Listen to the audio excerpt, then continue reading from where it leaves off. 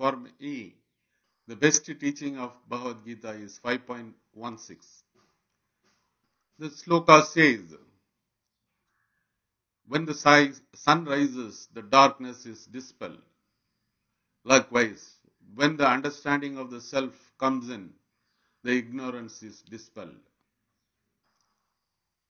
So, this is very, very important for me because the understanding of the self is more important than anything else, and it dispels all the darkness. So, this is for me the best sloka.